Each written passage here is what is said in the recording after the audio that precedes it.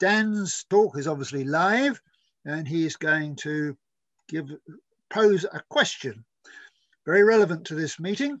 Does the concept of teleonomy solve the problems of organismic purposiveness?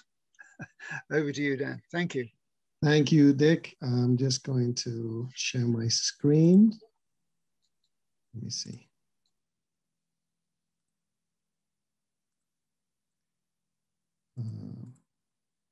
Can you see my slides? Yeah, that's good. Excellent. Okay, great. I was told that there is a sort of a law that whenever you find a question in a title, most of the times you can predict that the answer is going to be no. In this case, I'm afraid to say that my talk is going to sort of support this law. So first of all, before I start, I just want to thank profusely Dick and Peter for inviting me to participate in this very stimulating conferences. I'm really honored to be sharing the panel with such an illustrious roster of speakers. And I should say that I'm not going to be, so unlike some of the other talks, I'm not going to be presenting sort of the results of any projects or any finished work. When Peter and Dick invited me to participate and to give a talk, I thought hard about what I could talk about, and I decided to maybe sort of the risky option of trying to think from scratch, given sort of my other interest that I've pursued, how I would address this question of teleonomy and teleology. So this is what I'm going to present to you today. So it's all very rough and tentative, but I found it really, really helpful to work through all this material and these ideas, and hopefully by presenting them to you, it'll become even more clear where further work is needed. So I should say I'm a philosopher of biology, but I'm a historically informed philosopher of biology. What that means is that whenever I address a philosophical problem, I really like to sink my teeth into the history of the concept of the debate. Now, unfortunately, it's really hard to do this with teleology, given that I really can't think of any other topic that has been that most ink has been spilled over than teleology. I mean, I'm not just even talking about since the professionalization of philosophy of biology in the 1960s, 1970s, but really, if you look at the history of biological thought, biological philosophy throughout the 20th century, there's a huge amount of literature, and even, I mean, really, the history of philosophy really also reflects that this is an issue that has been concerning those who've been thinking about life since antiquity. So I found myself in this very difficult situation of being sucked into this black hole of literature. A search in my archives, was showing hundreds and hundreds of hits on teleology. So I realized that I would not be able to do what I would normally like to do, which is to sort of to talk about the history in some sort of coherent way, because really it's really hard. I find myself sort of in a maze, not knowing how to get out. And so what I'm going to do instead is just focus on a distinction that I am particularly fond of, that I've written about, and see what purchase that distinction gives us in navigating our way through the complicated history and philosophy of the problem of teleology in biology. So that's what I'm going to try and do with you today. So the distinction that I'm referring to is the distinction between intrinsic and extrinsic purposiveness. Now, this is not a new distinction. Actually, it was championed by some of the most celebrated philosophers and biologists in history, including Aristotle, Locke, Kant, and Cuvier. Kant particularly being important in this context due to the clarity with which he made this distinction and the implications that he drew from it. So let's just work out then what this amounts to. So the idea is that an entity can be purposive, meaning that it can operate towards the attainment of particular ends in two very different senses. Now, I use the word purposive here rather than purposeful, and I try to use the term purposive in a way that does not in any way imply conscious intent. It can, but it doesn't need to. okay? So two ways of sort of being purposive or exhibiting purposiveness. An entity is extrinsically purposive, okay? If it operates towards an end, towards a goal that is external to itself. That is to say that it serves the interests of its maker or its user, and its telos is externally imposed, okay? And we can distinguish this from intrinsic purposiveness, right? So an entity can be said to be intrinsically purposive if it acts towards its own ends and it serves its own interests and its end is sort of internally generated, okay? Now, paradigmatic examples of extrinsically purposive systems are machines, right? Like a clock, right? So machines are instruments that we use machines to serve our own ends. The clock tells the time, and that's not something that benefits the clock or is in the interest of the clock. If the clock doesn't have interest, it's in the interest of the maker or the user of the clock. I impose the telos on the clock by designing it and by deciding really the normative aspect of its operation. When it's working, when it's not working, whether it's working for me basically. And then so there's a paradigmatic example, of course, of an intrinsically purposive system is an organism. And this is, of course, already sort of a claim that could be disputed, but I think that one can make a case that all organisms, from bacteria to humans, exhibit this intrinsic purposiveness that really has nothing to do with intention or consciousness or anything like that. And so I think it is possible to talk about what's in the interest of an organism by looking at how what it does enables it to continue to exist, right? So the end of the organism, the ultimate end, is to continue to stay alive and to reproduce. And so you can sort of evaluate and adjudicate functionally, right, what's happening in an organism by identifying how it contributes to the fulfillment of that end, okay? And that's an end that the organism has that is not externally imposed. That doesn't mean you cannot, you can't use an organism, you can't use a horse as a means of transportation, for example, but all else being equal, the horse, physiologically, everything that's happening in it and its behavior can be understood in the way that it serves that goal of the horse continuing to exist over time. Okay, so that's the main distinction, which I'm going to be returning over and over in the talk. So it's a pretty important one to keep in mind. So now, having that distinction in mind, let's now do a sort of quick exploration of the history of philosophy and biology and see how this distinction helps illuminate things. So if we think of the philosophy of nature, the worldviews that were developed and defended in antiquity, particularly in ancient Greece, what you find is that you don't always have that, this distinction isn't always relevant because in a way, both animate and inanimate objects were afforded both kinds of purposiveness. And the reason being that nature as a whole was construed as alive, as a living organism, sometimes with a mind, sometimes not, but importantly, everything in nature partakes in nature's vitality and its purpose, right? So, and this is sort of the worldview of, in very general terms, of course, of classical antiquity. Aristotle, of course, is an important figure here. I've noticed he's come up quite a few times already. And it's important to be clear about what Aristotle means or how he uses the notion of final causes. So for him, purposiveness is a way of making sense, a way of understanding an entity. To understand an entity or a process, we examine the function it serves, the goal it serves towards, and so on and so forth, the result it produces. So it's important to understand here that purposes for Aristotle are immanent, okay? They're not transcendent, they're not conscious, and they're not mental. There's no divine plan. God does not really play a role as some commentators have claimed. Ends, and this is important, ends don't cause things to happen.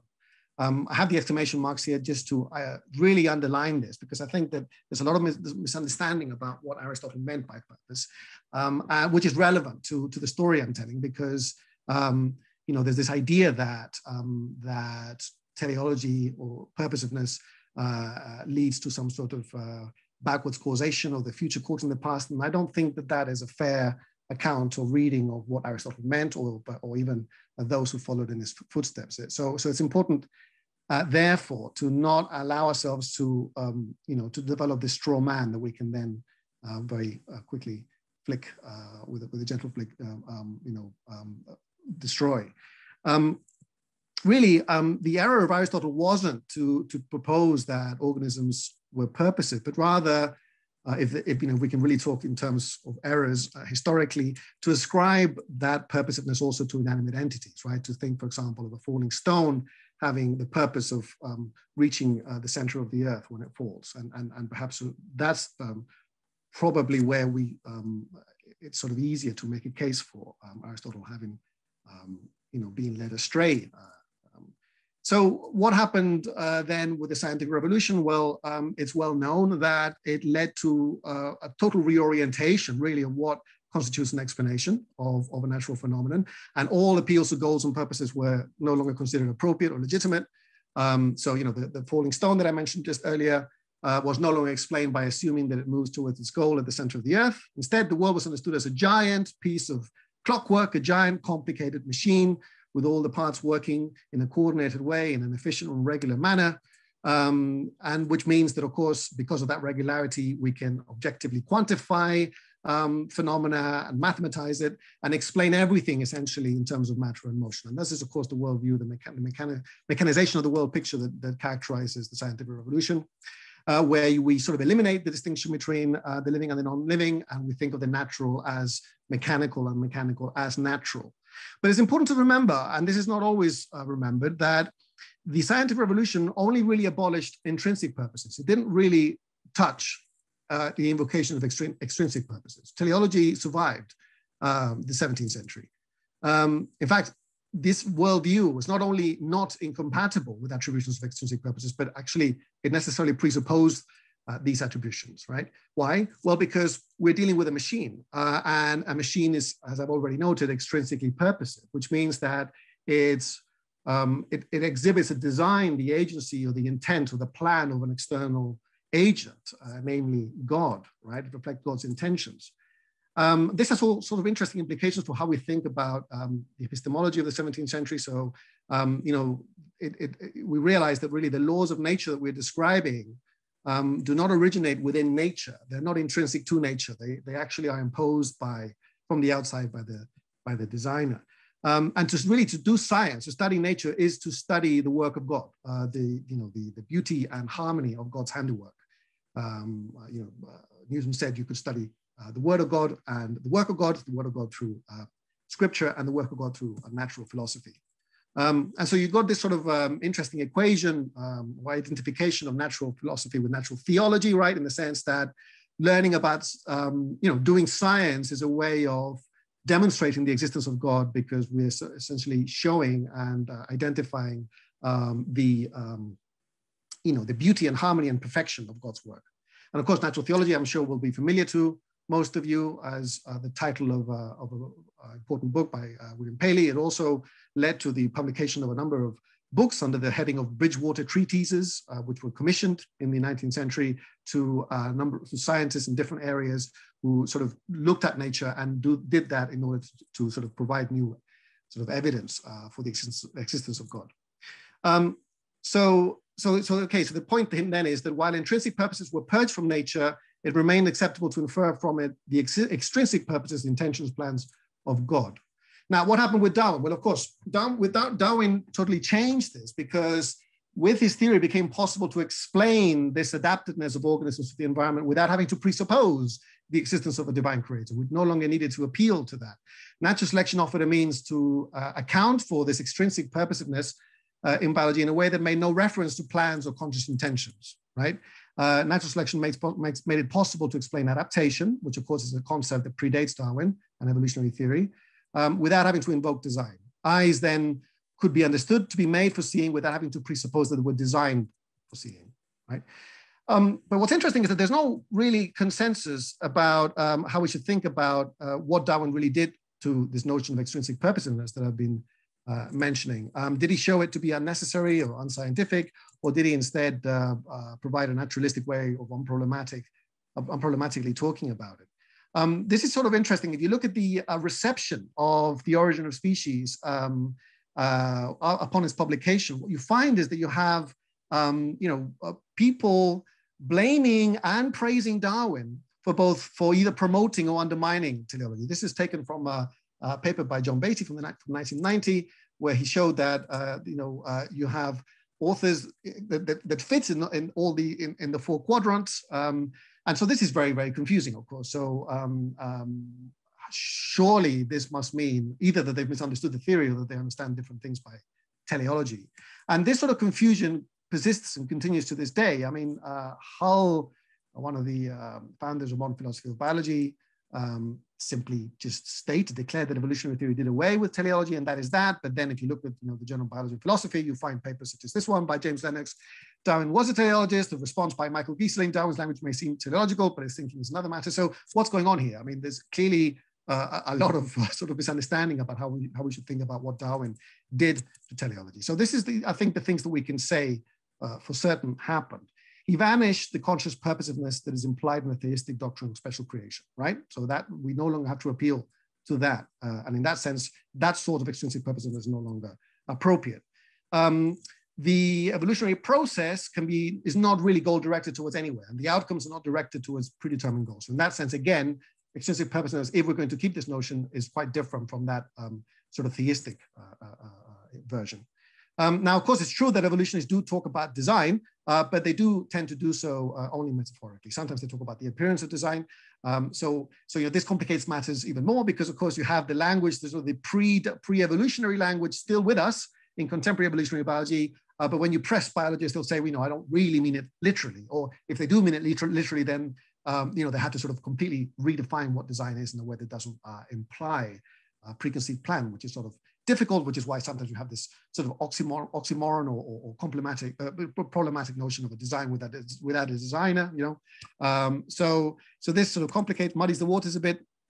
And then there's another sense in which we can say that natural selection is purposive in the simple sense that it relates to the analogy that Darwin drew himself with domestic breeding, in the sense that traits are selected for, and they're selected for externally by the environment due to the adaptive advantage that they confer on the individuals that exhibit them. So this an idea can be framed or understood teleologically as well, which is why I think, as you can see, there's so much confusion here. But okay, so that's all I want to say for the moment about extrinsic purposiveness. But what about intrinsic purposiveness, right? So regardless of what happens with how we think about extrinsic purposiveness, the issue really is that this discussion leaves totally untouched the other half of the problem, and I think arguably the more interesting other half of the problem.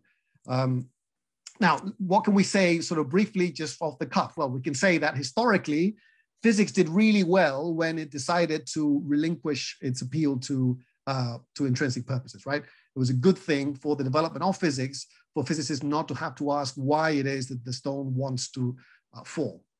That seems fair enough. But the thing is, when you look at biology, it's a totally different scenario. In fact, biology never really got through the revolt from Aristotelianism, and in fact, even the most cursory look at the history of biology, shows that virtually every generation of biological researchers since the 17th century has benefited in some way from rediscovering Aristotle's appeal to intrinsic purposes. We sort of can't do without it. And at the same time, of course, most of these have felt unease about doing this because such appeals continue to be deemed incompatible with the mechanicist precepts of modern science that I've just discussed, right? So if you want to do good science, you're not supposed to appeal to teleology or intrinsic purposes. And yet, if you want to study biology, it's very hard to do it without appealing to intrinsic purposes. So you've got this sort of dilemma. And it's a dilemma that hasn't really been properly, I think, recognized, or as much as it should, I think, in the Anglophone discourse on teleology and biology, given that this discourse, both the contemporary discourse and I think also historically, has been really, really preoccupied mostly with extrinsic purposiveness, right? And thinking about the problem of design and natural theology. And if you look at, so if you compare the traditions, right? Compare the British biology, history of British biology with history of German biology, you get a very sort of different view. The Germans being historically, traditionally far more interested in the problem of intrinsic purposiveness.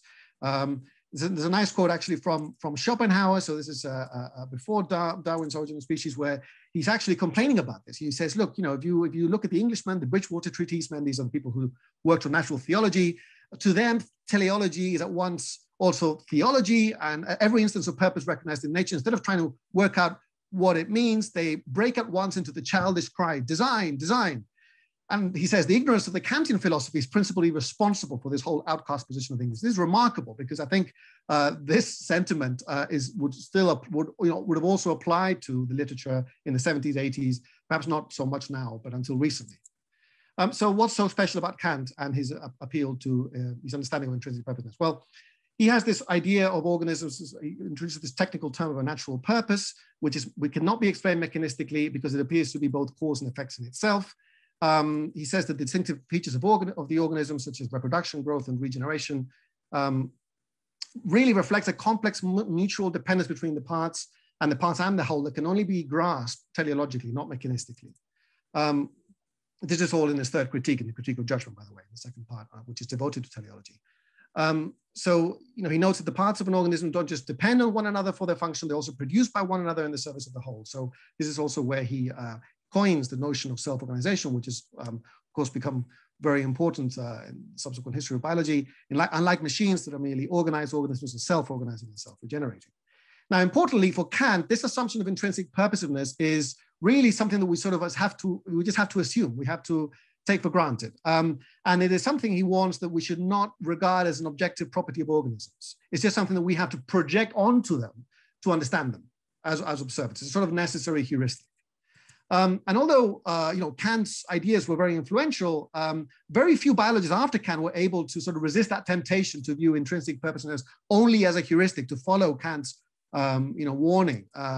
And this is nicely sort of recounted in a number of history of biology books from the books looking at the history of German biology in the 19th century, such as this one by Timothy Lenoir, a classic, Strategy of Life. Really, for many biologists, for most biologists, intrinsic purposiveness was one of the most obvious features of organisms. It wasn't to deny the objective existence of this property was really to decouple their experience of seeing or experiencing life and studying it. So you got this sort of retreat to the constitutive understanding of teleology rather than the regulative, as Kant had hoped. And this, of course, relates to the history of vitalism. Really, when you look at vitalist appeals, vitalist accounts in the 19th century, what's happening is that they're trying to draw attention to this property of organisms, which is so important. This is what they're trying to do. They're then trying not to forget about it, not to dismiss it, and to say, well, with this has to be at the forefront of our investigation. We need to come to terms with it.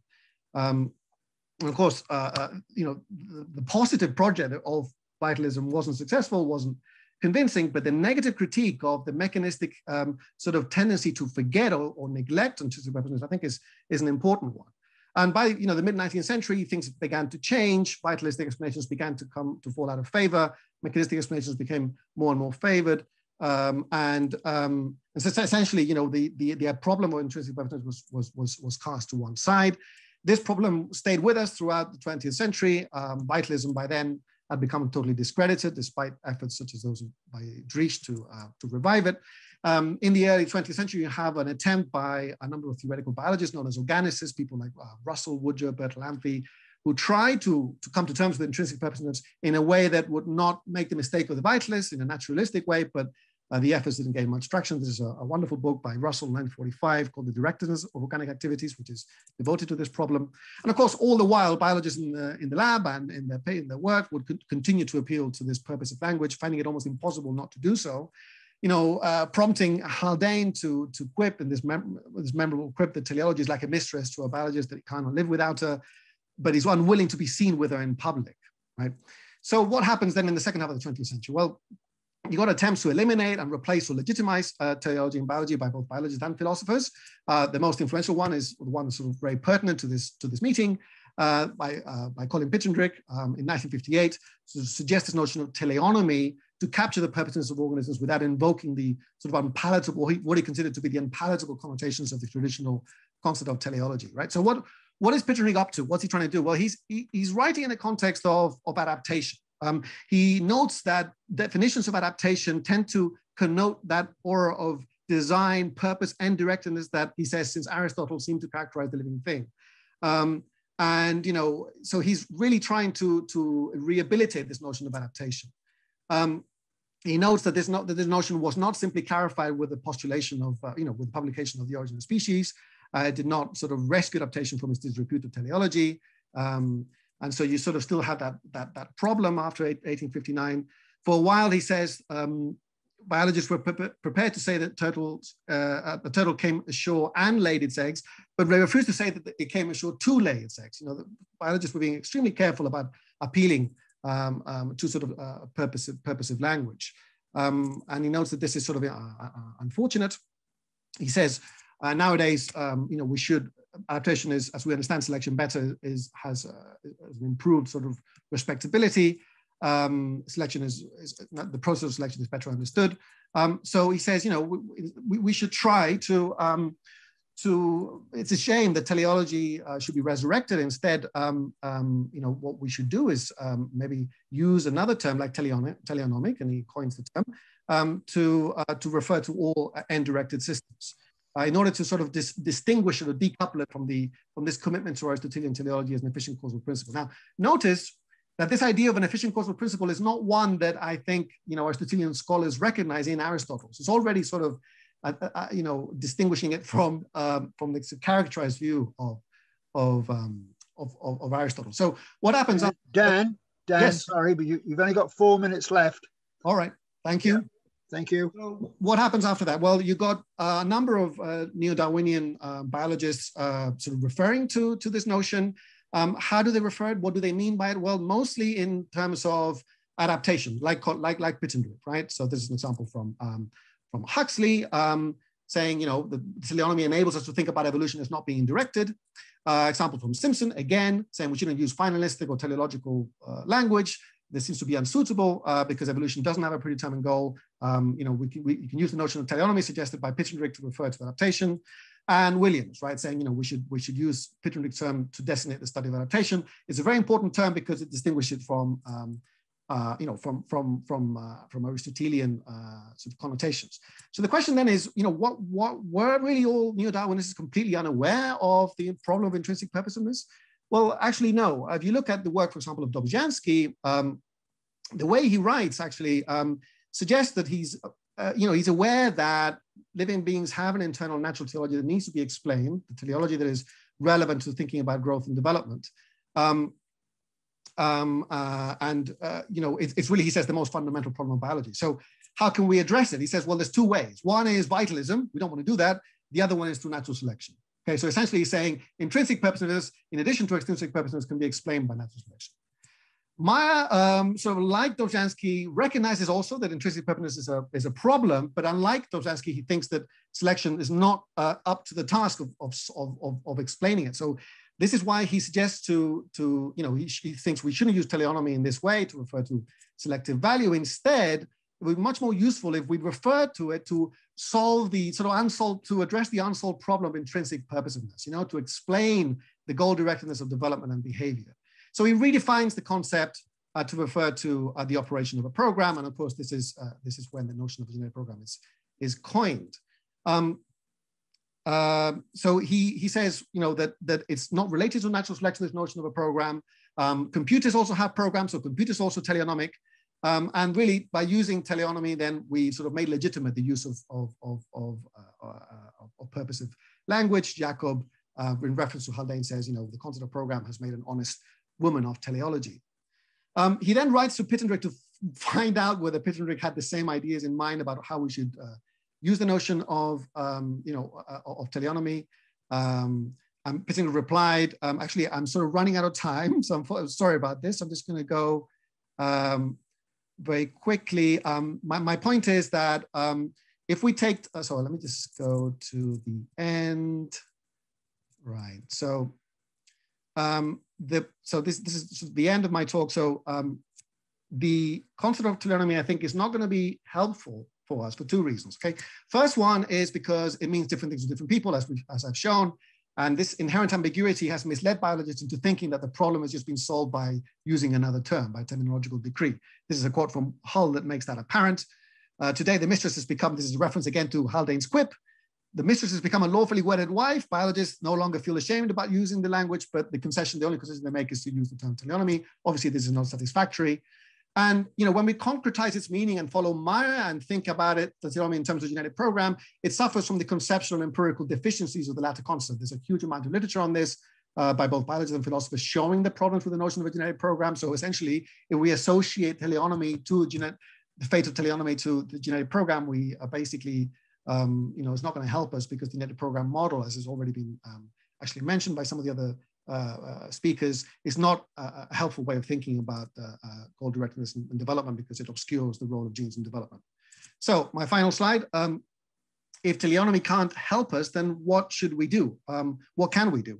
Well, first suggestion is to really recognize that organisms are not machines. I think that much of the confusion in defining, not even solving it, defining the problem of purposiveness stems from this temptation to continuously ontologically assimilate to organisms to machines, and expect that the way we explain the directedness or purposiveness of the latter suffices to explain the purposiveness of the former. And I've argued that this is a mistake. And secondly, the idea, I think, which is more promising, is to think of purposiveness really as an empirical manifestation of the sort of particular causal organizational regime that organisms exhibit. And so if this is the case, then the key to explaining organismic purposiveness lies in understanding organismic organization, and efforts in this direction are already well on their way. So there's plenty of room to be optimistic. Thank you very much, and my apologies, I was a little over time.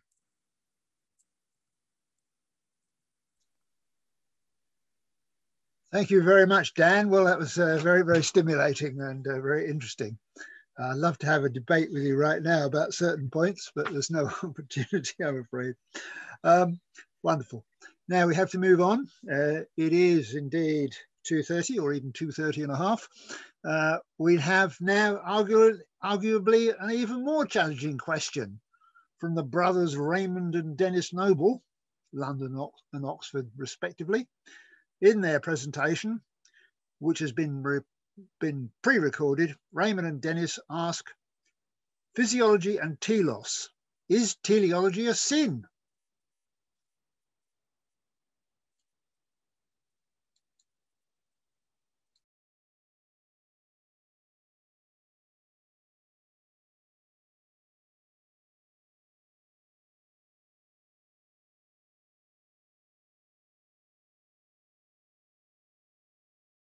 I am Denis Noble at the University of Oxford. I'm Raymond Noble at University College London.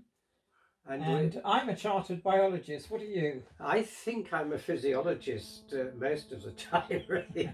But both of us have some very strong views on the question of this symposium, which is the role of teleology in biological thought, and whether it really should be brought back. And that's why we called our presentation Teleology and Physiology. Is teleology a sin? So well, that's roughly right, isn't it? It absolutely is. It's certainly the case that I was always taught that it was somewhat of a sin, and we were always taught to avoid purpose when talking about something happening. I think people prefer functionality. If you say that something has a given function, people seem to sort of accept that more. But as soon as you start saying the purpose of X is to do Y, then people start having difficulty with it, both from a philosophical point of view, but also from an empirical point of view. So I actually think, and I'll try this on you. Yes.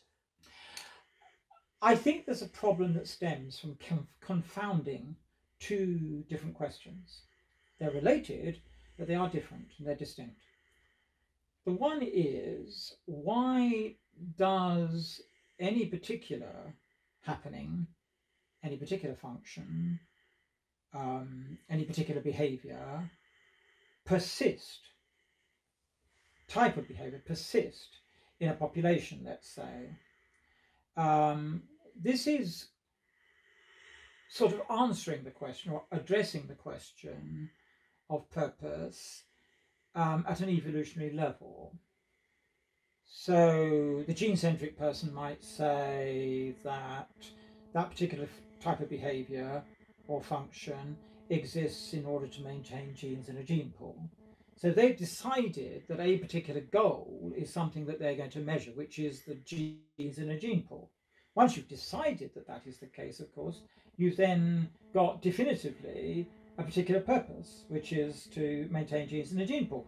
Genes, of course, are maintained. They're not in a gene pool, they're in you and I, and they're in all the other organisms. And you call that the gene pool. When you call it a gene pool, the gene pool doesn't ipso facto become the objective. What really is the objective in that, if it's to maintain the genes in the gene pool, is to maintain the pool that the genes are in, which is you and I. Which is life. So you see, which is life, exactly. So you've got this fundamental problem of life, which is created by life, which is that it seeks to maintain its integrity. That's what life does. And in doing so, it addresses all the problems that it encounters in doing that. If it didn't address them, it wouldn't continue to survive. Now, it can address those at the instance of a behavior or a function, or it can address it over an evolutionary time period. Indeed, yeah. In other words, maintaining function might require changes in form and function over time, which of course leads to a creative evolutionary solution to a problem that is being encountered. We could call that environmental pressure, if you like, which the organisms respond to. But then there is the answer to the other kind of question, which is, let's say, why did Jack accompany Jill up the hill to fetch a pail of water? Now, you could say the answer to that is that Jack accompanied Jill in order to help Jill to fetch a pail of water. In other words, the objective was to fetch a pail of water. So the purpose of what they were doing was to fetch a pail of water. If I needed water and I saw Jill and Jack coming down the hill with a pail with water in it, I might think, fantastic, they've achieved their objective. The purpose of going up the hill was to fetch a pail of water. Now, of course, I may be wrong. This is not about whether one is right or wrong in one's judgment about why something happened or why something happens. It's a question of the legitimacy of the very process of asking and answering that question. Is it important to know why it is that Jack and Jill went up the hill? Well, it might be, because if we needed water, for example, and we saw Jack and Jill going up the hill, and we assumed that the purpose was to fetch a pail of water, we might depend upon that. This is a Life is like that. It has a contextual logic. It is a contextual It's dependence. a contextual logic to it. That's right. Which defines a purposefulness within that instance. They may never do that again. I mean, that may be the only time Jack goes up the hill with Jill. They may never do it again. It may have absolutely nothing to do with retaining genes in gene pools. But on the other hand, it might, because it may be that one of the reasons Jack accompanied Jill up the hill was because Jack loved Jill. And Jack was courting Jill. And Jack took advantage of the fact that Jill was going up the hill to fetch a pail of water. I will go up and help Jill because that's a good way of courting Jill. And so it's either like killing two birds with one stone. I go up there. Oh, incidentally, purpose, just because there is a purpose to something doesn't mean there aren't other purposes. Yeah, indeed. The purposes can be you multiple. see this in physiological function all the time, don't you? Indeed, yes. But let's look at that. I mean, you might say, well, that's only to do with things that are outside the system. There may be many reasons why something happens. Yeah. And many functions that are being fulfilled. Many purposes, if you like. And it would be too easy, I think, to think that we could only apply that logic of purpose to what an organism does. But we have to remember the organism does things through the faculty of being able to do things. What gives them that faculty is the physiological functionality. Yeah. And therefore, that physiological functionality is also serving a purpose, which is to enable the organism to do the things it needs to do to maintain its integrity. Yeah. So, for example, if you could take an example, Denis, the cardiovascular system. Right. Well, I think I can explain a little bit as to how function and purpose come into the way in which physiologists analyze this kind of question. When I was working 60 years ago on aiming to reconstruct the rhythm of the heart with knowledge of the properties of around 4 ion channel mechanisms in the cells of the heart, I found a very interesting fact, which is that if you put all of those mechanisms into a model containing the constraining feature of the cell membrane where those ion channels are sitting, you can mathematically show that the properties of those ion channels automatically generates rhythm. That's what I published in 1960. But there's a very interesting outcome of that demonstration. It looks like a perfectly reductionist explanation because all of those mechanisms are well understood in terms of the dynamics of the process, except for the following fact. If you remove the cell membrane, you still have all the various proteins in place, perhaps in a dish out on the bench, you would not get rhythm. The rhythm is something which is produced as a constraint by the higher level of organization. This introduced me to the following very important fact, which is one of our contributions to this symposium. You cannot attribute the function of and the purpose of producing the rhythm of the heart to the molecules of the heart. It wouldn't exist if only the molecules were there. You can only attribute, first of all, the idea of pacemaker rhythm to actual complete cells, and you can only attribute the function and therefore the purpose of it enabling the beating of the heart and therefore the pumping of blood through the circulation at an even higher level, which in this case is not only the whole heart but actually the whole cardiovascular system. This is what led me to the idea that you have in the end to recognize the existence of multiple scales of organization in biology, and you can only attribute function and therefore purpose at this scale and level that is appropriate. If you stick to the molecular level, you won't see the functionality.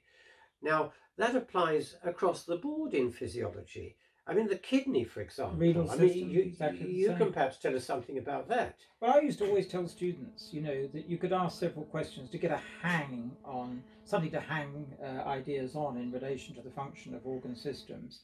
The renal system is a good example of this, which you could ask the question, what does it do? How, in general terms, does it do it? And how is it structured in order to do it? What's its structure and functional relationship? When you take the structure and functional relationship, you find an interesting idea about purpose. In the renal system, you've got essentially a sieve. I mean, it's a wonderful sieve. There's all of these thousands upon thousands of glomeruli that form this extraordinary sieve through which an awful lot can flow with the pressure. But of course, what's also going through there, as well as there being the water and so on, are all the solutes. Now, some of those solutes, some of those salts, some of those ion species are required, they're needed. The organism cannot lose them, so it has to retrieve them. And there is an extraordinary structural relationship that enables that retrieval. Some of it is an active process of retrieval with channels within membranes that will actively reabsorb. Others are to do with a unique concentration gradient that is established by a counterflow system that enables the concentration gradient to allow the ions to move down the concentration gradient from one side to the other so that they're retrieved. This is an extraordinarily wonderful organization. And that organization has that purpose. It has the purpose of cleansing the blood, retrieving the solutes that are required and needed by the blood.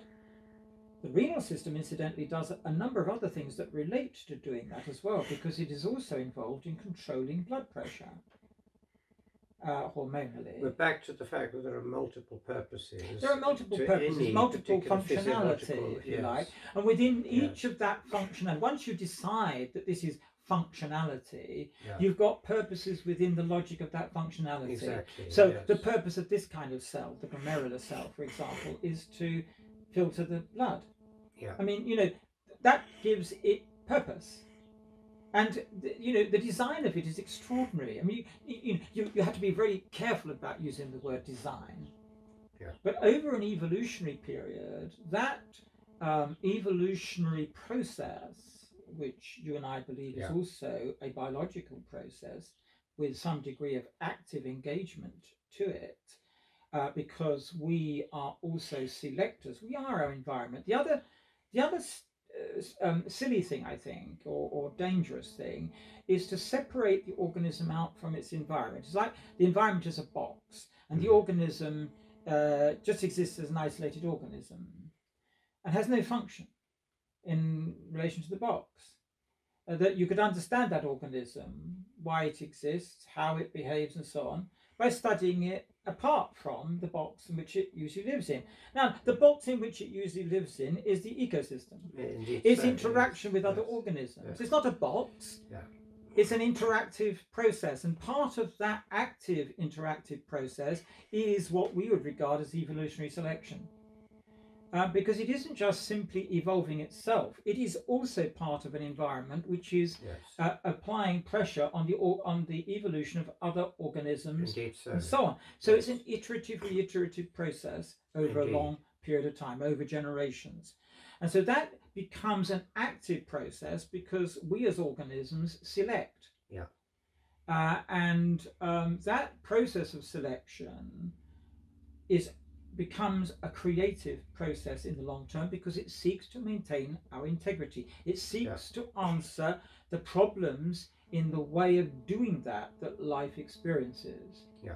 And it's within that context too that you can see that the notion of purposefulness is a valuable one. Yes, exactly. I think we can go a bit further because people sometimes ask the question of physiologists like you and me, what is the actual empirical utility of using purposeful explanations? And I think we can give two very good examples of that. One comes from the work of William Harvey, the other comes from the work of Charles Darwin. The William Harvey example is simply this. William Harvey showed centuries ago that the direction in which the blood of the veins moves up back towards the heart, and the direction in which blood moves through the arteries down towards the extremities implies that there must be what he called porosities in the periphery of the cardiovascular system. Of course, he couldn't see them because he didn't have a microscope. But only about 30 years later, Malpighi was able to use a microscope and demonstrate capillaries. Capillaries were a prediction of Harvey's functional explanation of the working of the heart. That was a great illustration too of the fact that you cannot see something at the time you make the theory does not mean to say the theory is wrong. It made a very clear empirical prediction. It was eventually verified. Now I come to the interesting question of Darwin, because he did something very similar, you see. He puzzled over the fact that he attributed to organisms the ability to influence their evolution. In other words, he actually accepted the theory of the inheritance of acquired characteristics, formulated, of course, amongst other people by Lamarck, but actually by biologists from time immemorial. Now, he puzzled about this so much between his Origin of Species in 1859 that about 10 years later he asked the question, well, wait a minute, how can that happen? That means that somehow the changes in my body are being communicated to the germline cells. Otherwise, how could it be inherited? So he produced a hypothesis, very similar in a way to Harvey. He said, well, there must be, he called them gemmules, there must be particles that travel from my body down to the germline. Of course, we know that Weizmann came in later and proclaimed the idea that there couldn't be such. Well, we've now found them. The people working on extracellular vesicles pouring out of cells functionally can be transmitted all the way down to the germline. RNAs and DNAs are in those little vesicles. We found Darwin's gemmules. It's almost exactly the same process in terms of the thinking through the role of function in physiology as Harvey used when he supposed there must be anastomoses or porosities that eventually became identified as capillaries. Well, and of course, yes, no, absolutely. And you see, one of the things that's happened there is the introduction of the concept of the barrier that prevents the organism influencing the germline, which had no empirical basis. There was no empirical basis for that, no. That's right. It was inserted, in a sense, as a way of preventing the concept developing of purposefulness. Exactly so. The way in I which think you're absolutely right. And you know, the interesting thing, Ray, is that Weismann himself realized that of course, he did these experiments of cutting the tails off mice and showing that down 6 generations you get no tailless mice born. But he knew that that was only proving the non-inheritance of a surgical mutilation. He knew that. There was no other evidence whatsoever. Absolutely right. So you know, that evolutionary perspective with the Weismann barrier and so on, it has a problem at both ends. It has a problem in terms of what it is that's selecting. Yes. And so it wants to treat the selection process as an arbitrary passive. A purely passive. No biological. It's the most extraordinary thing. You've got around you all this extraordinarily active life, and yet it cannot be active. It cannot be active. Without one moment that we're talking about in the history of life, it can play no part at all. Yes. Other than maybe as humans, as breeders. That's right. Of course, this is what we could then do that. Exactly. And that, of course, is the difference between Darwin's idea of artificial selection, which of course is what the breeders were doing, and of course he then used that as a metaphor for natural selection. There is no actual selection involved in natural selection. But the interesting thing is that there also he thought about that very carefully later in life, and this whole question of whether it could also occur in organisms other than humans. And of course, it's what led in eventually to his idea of sexual selection, and then, of course, generally speaking, to social selection. But when you also, yes, that's right. And when you also think of the fact that organisms are in the process of niche creation, they create the niche we live in. Of course they do. Look at us sitting in here, the whole environment. We're in this wonderful room that keeps us warm, regardless of what the temperature is outside. Actually, it's quite warm outside. Creation, but the point here is that that is an active process. We build a nest. Organisms are doing this all the time. That is their environment. They are active in creating that environment. They are active in creating this supposedly passive sieve that determines whether something survives or not, that determines whether something is going to persist. This is why I go back to that original thing, the fact that there are two types of question in relation to purpose. Indeed so, why does something persist, and why does something happen in an instant? Why is it happening within that context? And they can be different answers to those questions. Exactly so. It exists because it contributes to the survival of the organisms and the population of organisms. And the maintenance of life. And the maintenance of life. Exactly. That's why it exists. Yes. That is not a passive process. Exactly so. It's an active process. So, in a sense, within that overall scheme, organisms have purpose. Exactly so. So, just to wrap up our presentation for the meeting, we asked the question, in physiology we can't do without referring to the purpose of this organ, this system, that system, and so on. And we also believe that evolutionary biology also needs to take that into account. So to the question, is teleology a sin? No, it's an absolutely necessary form of explanation in biology. And it leads to different, the answers lead to different constructs that leads to different experimental paradigms.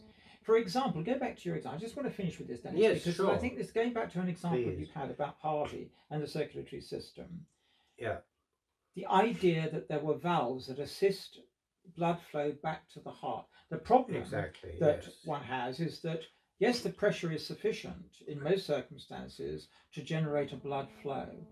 And that pressure is generated by the heart pumping against the resistance of the circulatory system. But it is not sufficient in all circumstances to ensure that there is a sufficient flow of blood back to the heart. And if that should fail, the whole system fails. Exactly. Harvey came to the idea that indeed there were valves. Anatomically, he could see them. Did. But he also showed their functionality. You would not do those experiments if you do not believe that there was a purpose in those valves to help return the blood to the heart. Exactly so. And that's why physiology needs teleology. Thank you very much indeed.